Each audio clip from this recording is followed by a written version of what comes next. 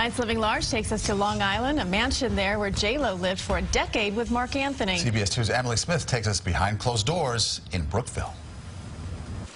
This historic home sits on an 8-acre property built in 1941. It belongs to Grammy Award winner Mark Anthony. He's also Jennifer Lopez's former husband.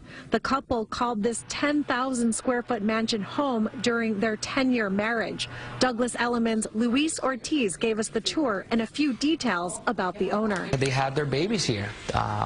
This is, you can find that out. I think, a lot of paparazzis were trying to take pictures of them at the time. This is one of Mark's favorite rooms because it was where they spend most of their Christmas.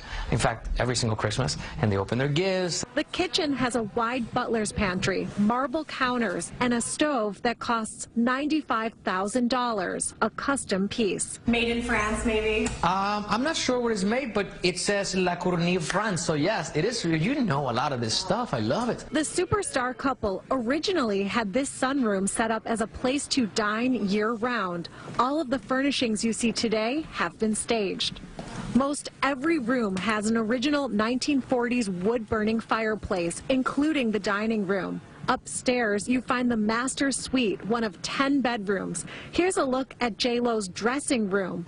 On the lower level, there's a double recording studio that costs $2 million with a bulletproof door, plus a movie theater. You're getting a piece of Mark Anthony's history, and you're getting just a beautiful place. All right, so how much does it cost to live large here? For you, $9 million. That's living large in Brookville, New York. Very nice. There's also a pool and a pool house. Anthony, by the way, had the pool house designed after the boathouse in Central Park. I love those bunk beds. Yes, I absolutely love those. In the kids' room? Yeah, I feel like cool. a voyeur. All in their house, right? I love it, though. Very nice.